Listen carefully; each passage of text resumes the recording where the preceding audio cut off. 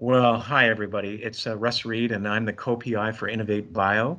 And Innovate Bio is located in Austin Community College, Texas, and it's led by Dr. Linnea Fletcher, who is our PI. And today I'm just delighted because I have my co-PI on my goal 3, Tom Tubon from Madison. Hi, Tom.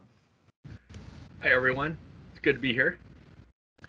And at the controls, we have Sean Killebrew, who's our Master of Media coming from Foresight Tech, a graduate of Foresight Tech, and also somebody who served in the military. So we're honored to have Sean always on board and helping us.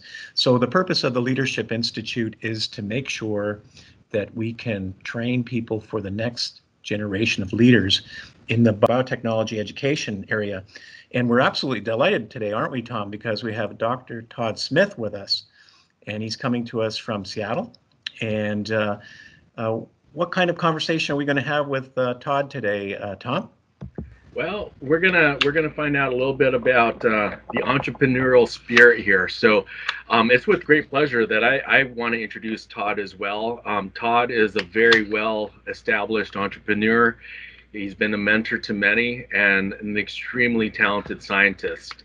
So he's been in this area, in this arena in biotech, for many, many decades. And I don't want to steal your thunder, Todd, by giving you away too much, because I'd love to hear you give an introduction to share with your background. And in my experience, I've had the opportunity to hear Todd and about the story and journey that he's taken, his impact on many, many others in the leadership realm, but also the unique perspectives that Todd brings with entrepreneurship and the whole business angle. And so I appreciate what Todd is going to share with us today. And I want to turn it over to you, Todd, with the hopes that you give us a little bit more insight into your outstanding background, because I think no one does it justice like you do with sharing your journey and your experience and some of the history that you have that brings you here to our leadership. Hey, welcome, Todd. Oh, wow. Well, thanks, Tom, for us. That's and the opportunity. And before I get into my background a little bit, when well, Russ, you asked me to prepare something for the Leadership Institute and a course for people and focus on entrepreneurship and startups. And so I'm going to get into that a little bit and why I think actually anybody in the community college system who's going to be teaching biotechnology actually does have to think like an entrepreneur. Because it's not just working with your companies, but also you're creating new things and having to in many cases kind of sell your value over and over and over again, and that's what we do as a startup. And so where did I get my experience? I went to the School of Hard Knocks. So I did that by first completing an undergraduate degree way back in the early 80s at the University of Minnesota, biochemistry and genetics. And so that set me down, a bioscience pathway. But what got me excited about that was about 1980 when I was meeting with my undergraduate advisor, Yo Messing, who invented the M13 vectors and sadly passed away a couple of years ago. But he asked me what I wanted to do. And I had this article from Discover magazine about genentech and genetic engineering. And I said, that's what I want to do. And then he gave me a bunch of courses I should take. What he didn't tell me was what order to take them in. And so I had some really painful learning in biophysical chemistry before physical chemistry. But that's a whole nother story. I finished college, met my who would become my future wife and wife of over 30 years now, Sandra Porter. Many of you know her in the community, and she brought me to Seattle. And what brought me to Seattle over staying in Minnesota was there were 11 biotech companies out here, in the mid 80s, and so I came out and I worked university for a few months, and then I went to Genetic Systems. And Tom's heard my talk, but one of them I have a slide that says, I've had a really fortunate career in that people have written books about my experiences, not about me directly, but I was at Genetic Systems. It became a book called Gene Dreams, and it was about kind of the biobucks of biotech and excitement there. And so I was at Genetic Systems for a while. It's about 200 people. We got bought by Bristol Myers Squibb while I was there. Now I'm in a company of 30,000, and it was like I just wasn't ready for that. So I found a 20-person startup called Microprobe, worked there for a few years, and then went back to graduate school and got my PhD in medicinal chemistry. After that, I did a postdoc with Leroy Hood. So, you know, many know him in the field of biotech as a consummate entrepreneur. He started many companies. He was, you know, founder of Applied Biosystems, and I would say the four pillars of modern science, bioscience today, the DNA sequencer, the DNA synthesizer, protein sequencer, and the protein synthesizer. And these are the tools that, you know, have made synthetic biology explode because of the concept of reading and writing DNA. And so in Lee's lab, I worked on the Human Genome Project, which was just an amazing experience. And you know, how do you finish a postdoc? You know, well, if you're coming from Lee Hood's lab, maybe you just start a company.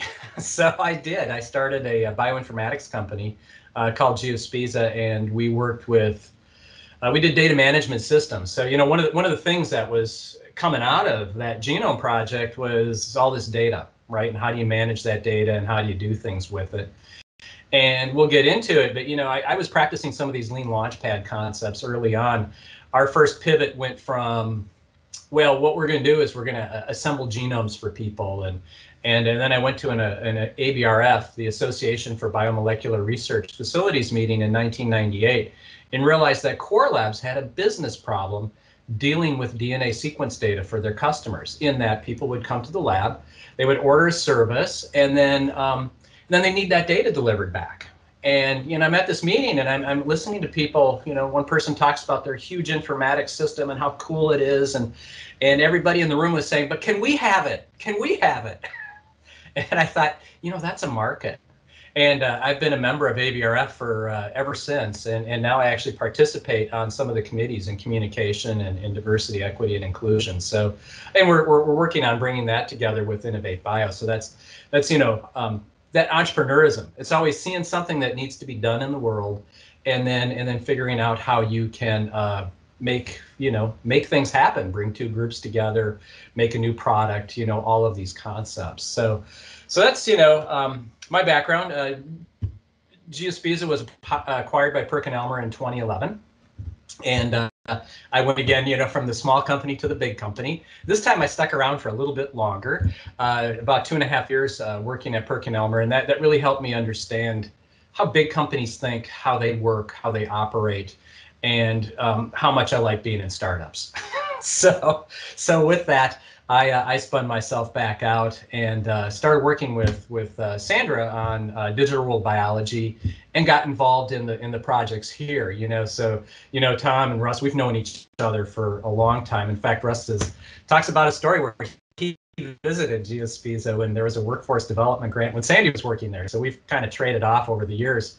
But, you know, working with the you know, in Innovate Bio, it was BioLink before that, in the community college system, and working with people, there's all this passion for helping people succeed, and you know, preparing them for the workforce, and so I share those passions, and then I could bring my talents and skills to helping do things for the community. So, you know, in that I do, you know, if anything's wrong on the website, if you're visiting it, it was my fault. If you know, those kinds of things. Also, these sorts of endeavors in both community and education. So with that, I don't know if there's any questions before I go on to the.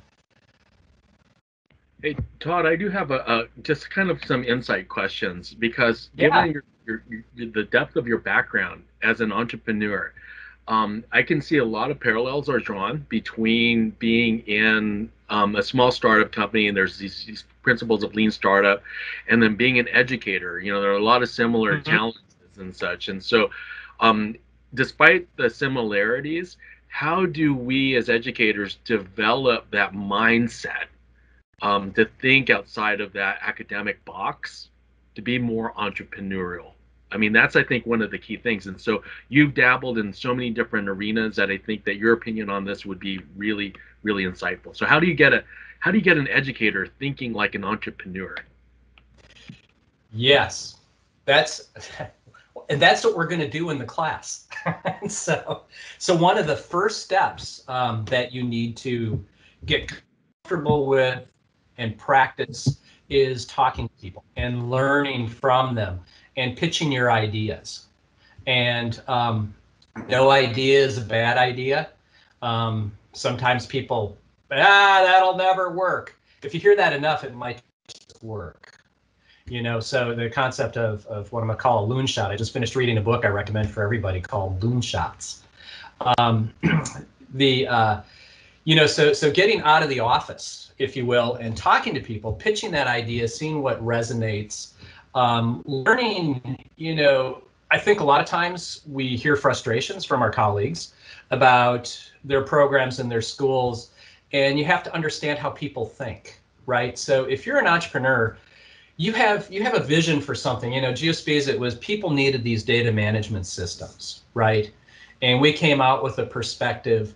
What we learned was it wasn't a bad perspective, but it wasn't necessarily a perspective that was going to get you established in the market and sell things to people.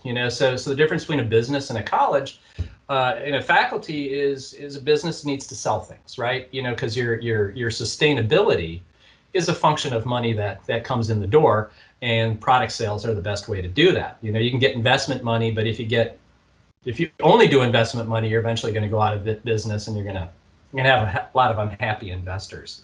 So you have to learn how to sell, right?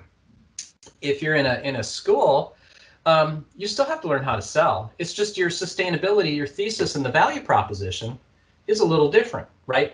For the school, it's actually students coming in and paying tuition, right? And so we often hear we need to have so many people in a class to do this class. Well, that's because the school has to operate as a business, and so the more you can understand that and understand the value points, the better you can then pitch your ideas and also succeed at getting students into your class. So that's and it's not a big step from what you do, but it's just the appreciation for how others around you are thinking about the problem.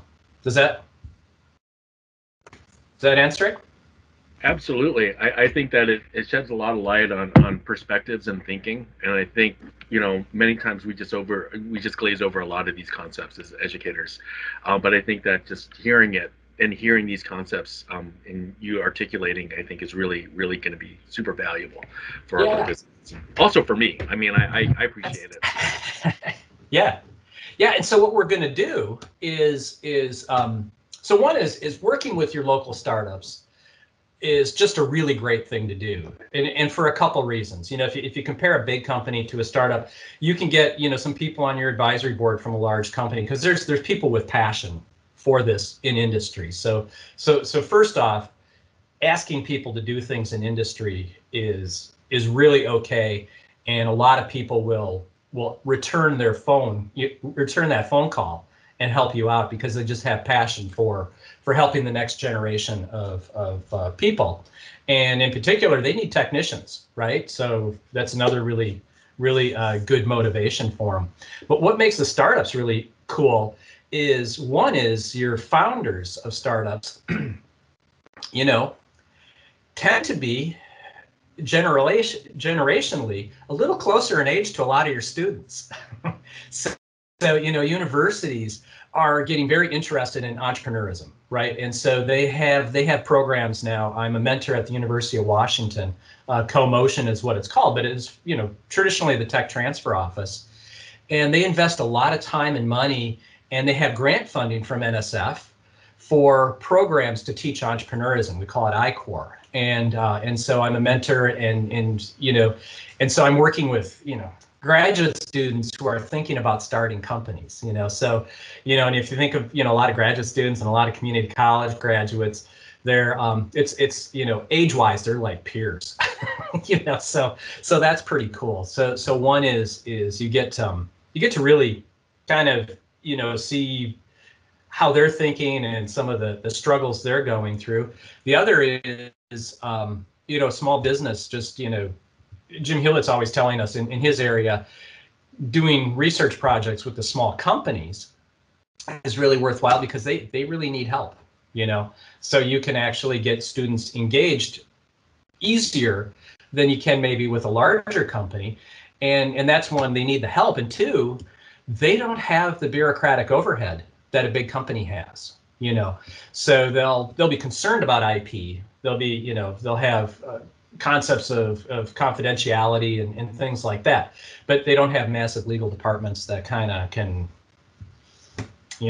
ice an activity, right? So you've got that flexibility, you've got that spirit, you've got that kind of pure opportunity. So those are all really good reasons. It's also really good for people going into biotech to understand that there's a lot of really great innovation going out. Not all of it is going to succeed. So you want to really prepare yourself as best you can technically and soft skills around communication, things like that, so that you can go from job to job. So it's not uncommon for people to get laid off. The people who have the hardest time finding the next job are often the PhDs. Technicians, they get picked up right away because everything they learned at that company is a skill someone else needs. So they might be unemployed for weeks, whereas PhD could be unemployed for months. So so these are good things to teach, right? And working with startups is a great way for everyone to experience the joy and less joy. So with that, what we want to do is there's a methodology that's emerged for, so how do you, I just was talking about how companies can fail. How do they prevent that? How do they minimize the risk of failure? And there's been a methodology that's emerged that I think all good entrepreneurs, when I look back, I was doing Geospesa before we had this methodology called Lean Startup. And, when I was at that ABRF meeting, when I got home from that meeting and I heard everybody needed this kind of software, I had the business cards from people who attended my poster, and I called them and I just went through like, well, what does it need to do?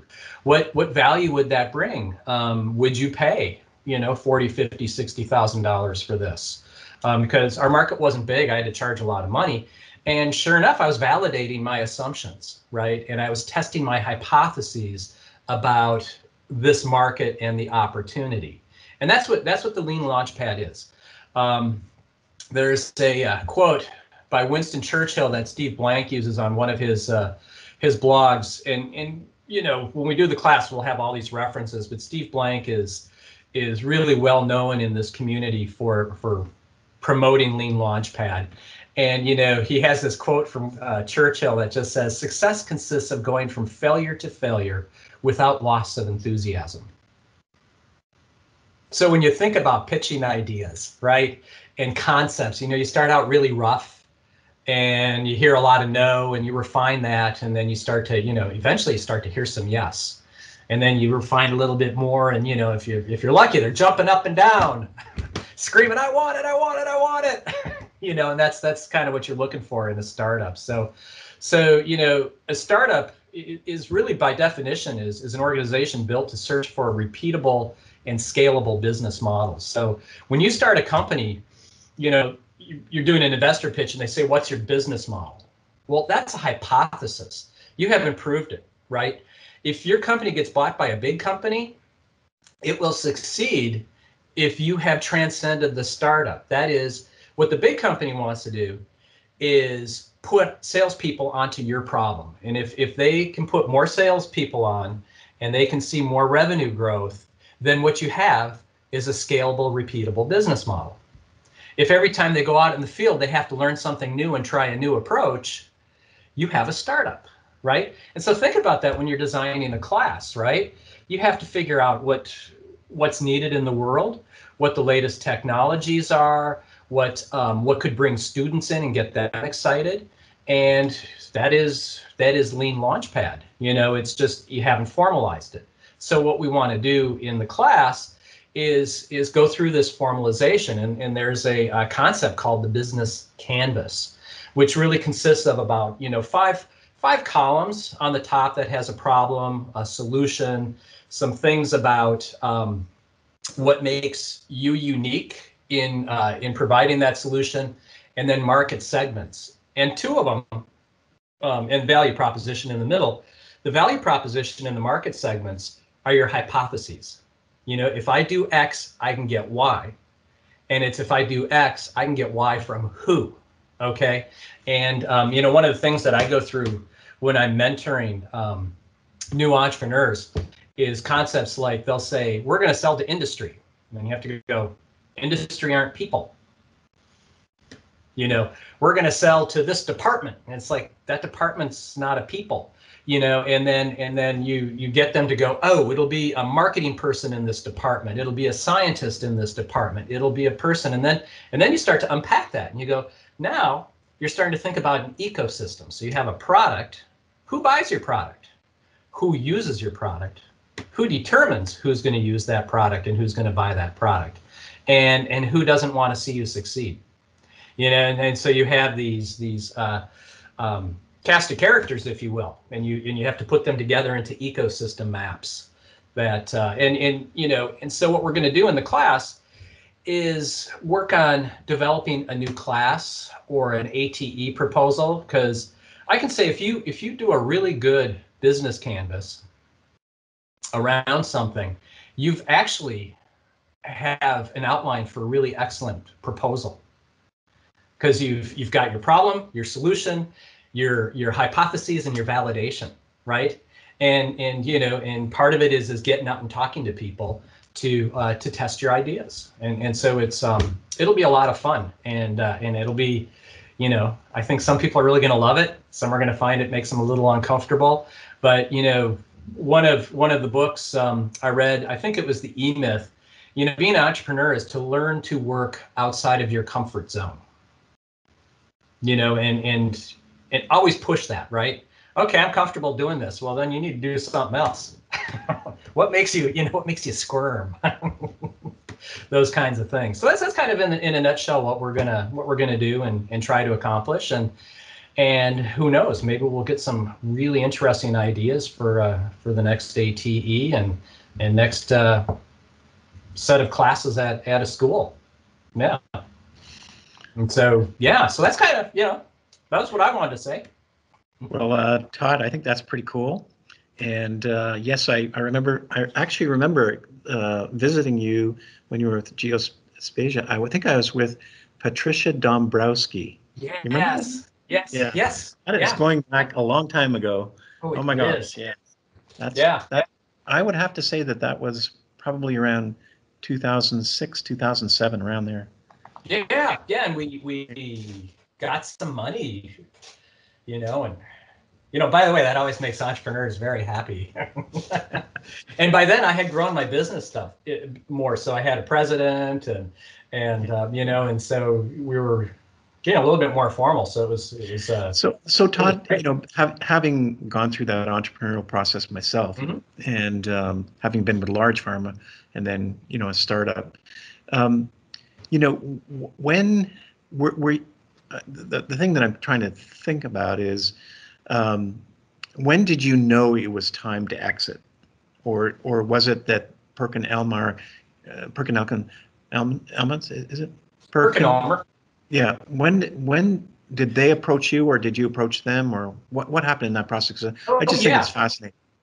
It is. So what happened was they started a DNA sequencing lab, and because and actually, when we went from the Sanger sequencing, you know, the single columns, to then next generation sequencing, I went out to a conference in Providence, Rhode Island, and I was writing a phase 2 SBIR, and it was a resubmission. So, you know, again, I what Winston said, man, it's, you know, it's all about failing, never losing your enthusiasm.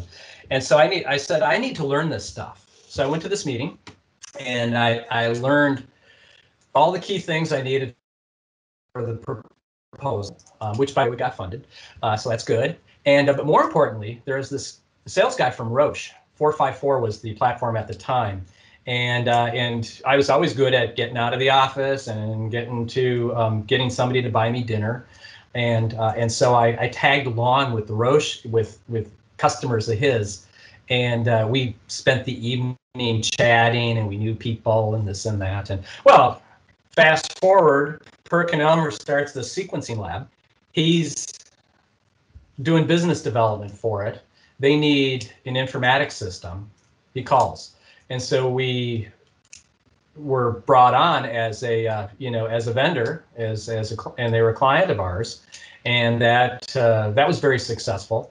And then of course we're always struggling, looking for more money, things like that, and they got they were concerned somebody might acquire us, so they offered first. So yeah, and that's kind of how that worked out. I love that story. It's one thing to have it's one thing to have started up a company, but it's a beautiful scenario when you're acquired and you make an exit, right? I mean, that's what's really cool. It is. Yeah. And we were being a software company, and this is the one, because I'll talk to a lot of people who are doing bioinformatics software companies, and as you guys know, with Biotech Careers, we have this database, and I actually use that database a lot for my own consulting practice. And but they're going up against 300 competitors that you got to figure out how to really have a distinguished message. And and when we were acquired, my list was only 100. But it was very difficult. It was a very difficult market because it was so fragmented and very hard to distinguish yourself in terms of what you did. So in some ways, the acquisition was good for us in terms of finding a home that could help us with getting into the market a little bit better. And and they, I left the company. Eventually, people left, and they had to discontinue stuff. But it had a good run. I mean, the company itself, the products were over 20 years in the market. And if you go on the web and search for our software, you still find a lot of labs still running it. So they have source code and things like that now to keep going. But it's kind of cool. Yeah. Great, Tom. Any questions? No, but I, for one, am a professed user of your software for the years and years and years and stuff when it comes to the whole sequencing software and such. And so it made my job a little bit easier too. So I thank you for that. But yes, I'm just pleased to be on board here with you, Todd, and then Russ, with your background too as an entrepreneur. I mean, this is an excellent way to really hit those marks with our Leadership Institute participants to really showcase this whole idea of the importance for business and industry partnerships, and then from a initial standpoint, that perspective of understanding the entrepreneur mindset. So I just want to say thanks for sharing with us. Thanks for joining us today, Todd. Really appreciate it. And we're going to look forward to that case that you're going to have for those participants. And I think you hinted at what it's going to be today. I did.